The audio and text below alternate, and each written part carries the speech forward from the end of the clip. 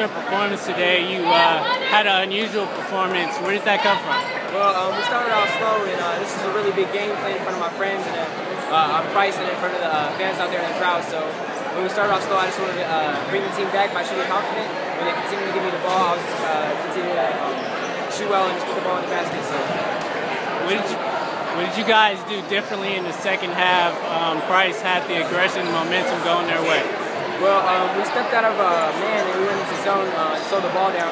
Then we started pushing the ball in transition to get easy buckets, which allowed the momentum to change. And then from there, we kept our foot in the pedal. We were able to increase the lead and just pull it out. What did this win mean to Windward get back to a championship game? You haven't been there in a while.